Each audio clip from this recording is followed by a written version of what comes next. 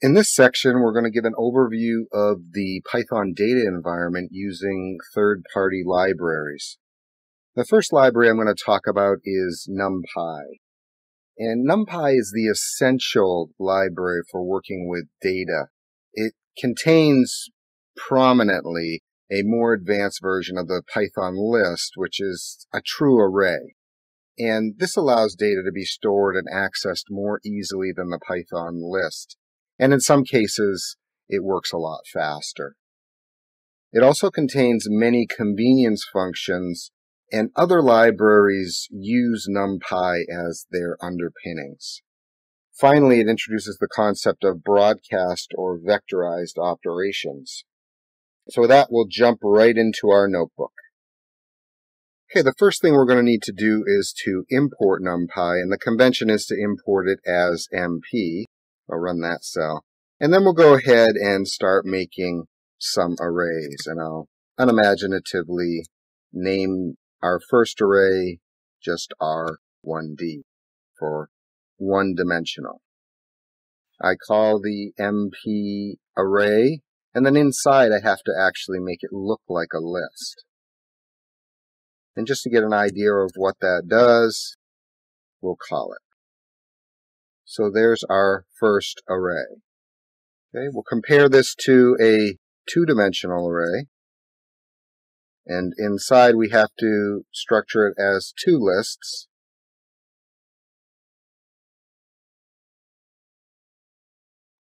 And again, we'll call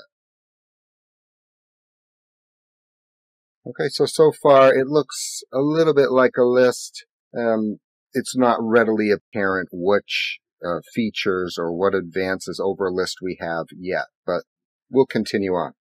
One of the things you're often wanting to do is to find out the dimensions of your array.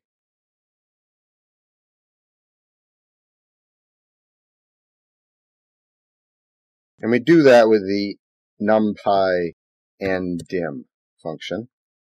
And we pass it the array name. Okay, I'm going to get the dimensions for both of our arrays. And so we can see this tells us how deep the array is. So the first one has one level. The second one has two. All right, so essentially the second one is a matrix or a little table, although it doesn't behave exactly like a table. Okay, the next thing we will do is maybe want to see the size of the arrays. I went ahead and pre-wrote this code. We'll just run it. And the size tells us how many elements each array contains. All right, so these initial steps can be important when you're past data and you're not sure what it looks like other than the fact that it's a NumPy array. All right, and then finally, we may want to look at the shape. And the shape tells us along each dimension how much data there is. So the first one, there's just one dimension, so it's 3 elements. And the second one, we have 2 rows, essentially, of 3 elements. Okay, we can also generate data sequentially, a couple of different ways, so I'll show you those.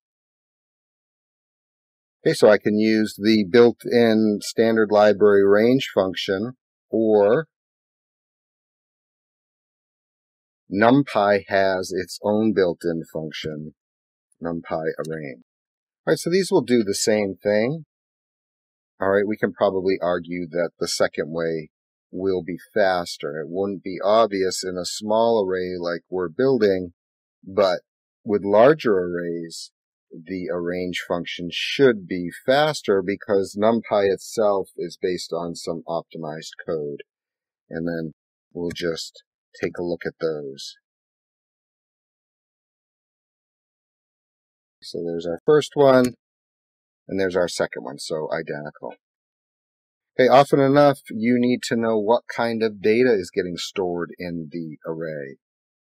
And so we can do that using the data type. And we see that when I just call a range, or even if I call range, it'll be the same, I have an integer. Okay, and for some situations, you may want to change the data type. So this is called recasting data. And I'm going to have to reassign the whole array to recast the data. So I will call NumPy array again, and I will call in the arrange, and then I will set the data type. And in this case, I'll do a float 64. Okay, and just to see what that does.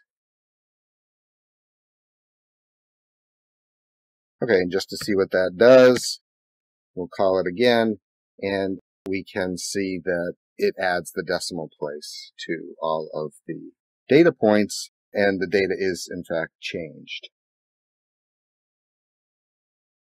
Okay, the next thing we can do is to set a variable,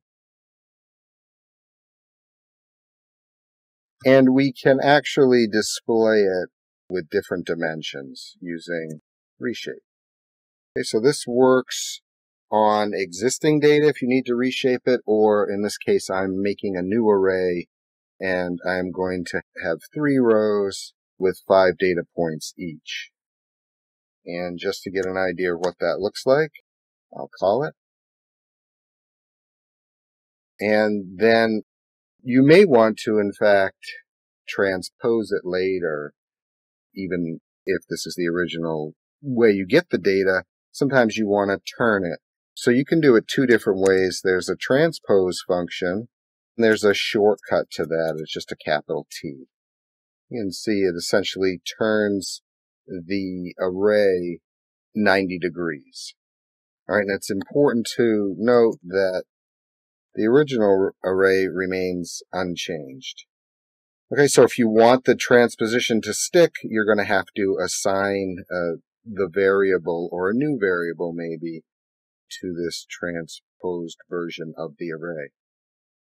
Okay, often enough you want to change values inside an array, and to do that, we index it. So just to get an idea of what this indexing is doing, if I call 0, 0, I get the first value. If I call 0, 1, I get the second value. Okay, and if I want sort of the second row, the second value, I get it like that.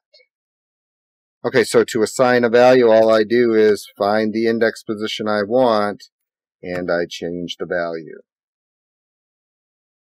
Okay, and we can see that the value has now been changed to 60. So we saw how to index a single value. Let's see how to index an entire row or column. We do that just by calling one of the axes.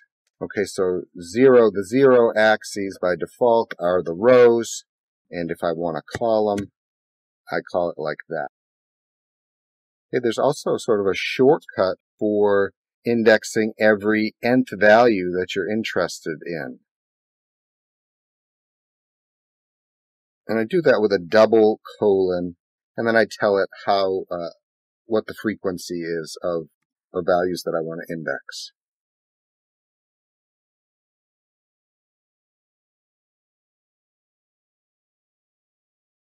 Okay, so we're starting at the 3rd index position, so I'll go up here just so you can see 0, 1, 2, 3, and then after that it's every 3rd element.